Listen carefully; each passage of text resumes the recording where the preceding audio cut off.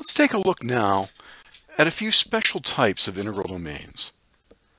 If we've got an integral domain D, we're going to call it a unique factorization domain if every non-zero element of D that's not a unit can be written as a product of irreducibles, and the factorization into irreducibles is unique up to associates and the order in which the factors appear. And a simple little thing here, which I'm not going to prove, is that every principal ideal domain is one of these unique factorization domains. Obviously, the inspiration for this is Z, because if you take a number, say 24, we can break that thing down as 2 times 2 times 2 times 3, where those are all irreducibles. Now, this whole thing, it's not completely unique, because I could do something like negative 3 times 2 times negative 2 times 2. And it's effectively the same. Again, it comes back to these things being associates. The order can change, and things can be a unit off from each other, but otherwise we're fine. Similarly, if I have something like R of x, that's going to be a unique factorization domain. Again, that goes back to really all the stuff we were doing in the previous chapter.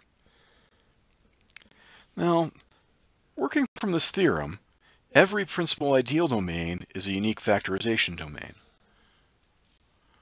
Well, one of the things we said was that if we started with a field and then created a polynomial ring, that was a principal ideal domain. So, when we have a field, f, the polynomial ring created from that field has to be a unique factorization domain.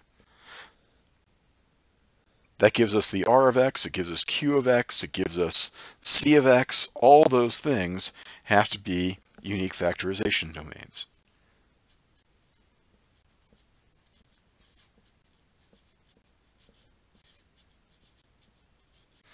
And even things like Z2x, Z5x, all these things have to be unique factorization domains.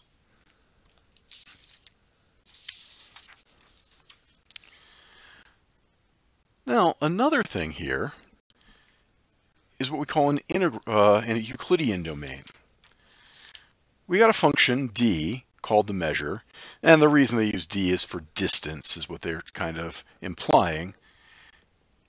We've got a function that goes from the non-zero elements of d to the non-negative integers, such that d of a is less than or equal to d of ab for all non-zero a and b in the domain.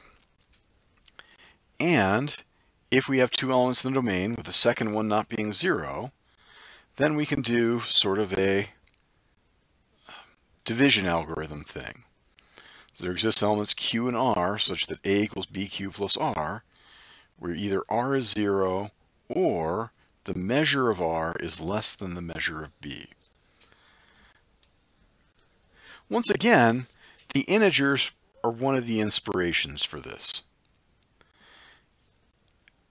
If I say that I've got a function d from the non-zero elements of z to the non-negative integers,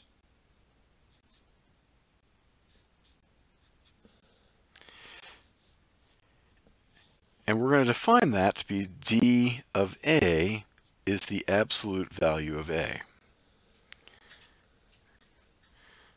Okay, so first of all,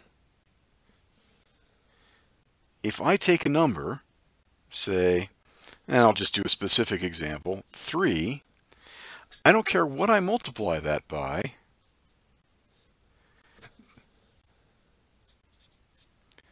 the absolute value of 3 has to be less than the absolute value of that. And again, this is specific to z, because if I were allowing fractions, this would certainly not be true.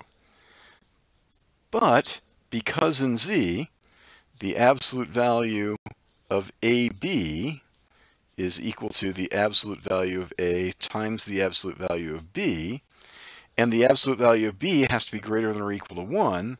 It has to be greater than or equal to the absolute value of A. Easy enough. Also, again, we've got long division type things. So we know we can do this division algorithm. We know we can create this quotient and remainder for anything. Similarly, if we had something like R of x,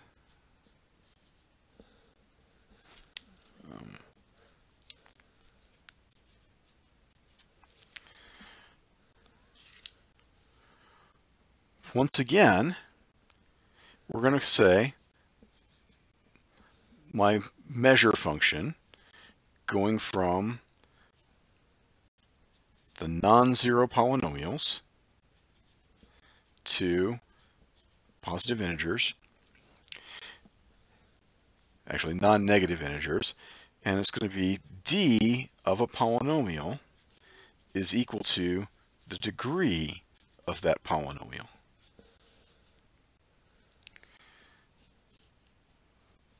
Now, we have to be a little bit careful here because we can have polynomials of 0 degree.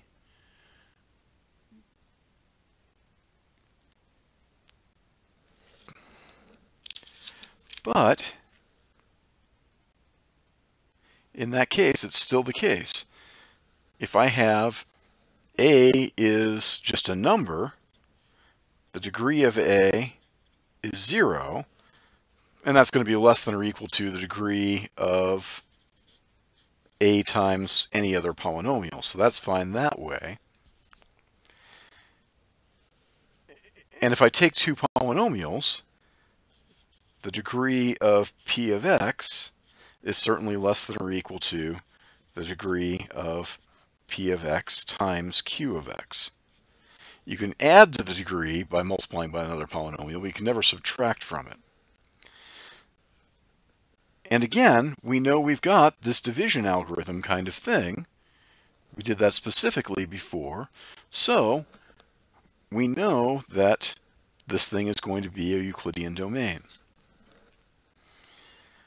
Now, with this idea of Euclidean domain, every Euclidean domain is going to be a principal ideal domain. Also, every Euclidean domain is going to be a unique factorization domain.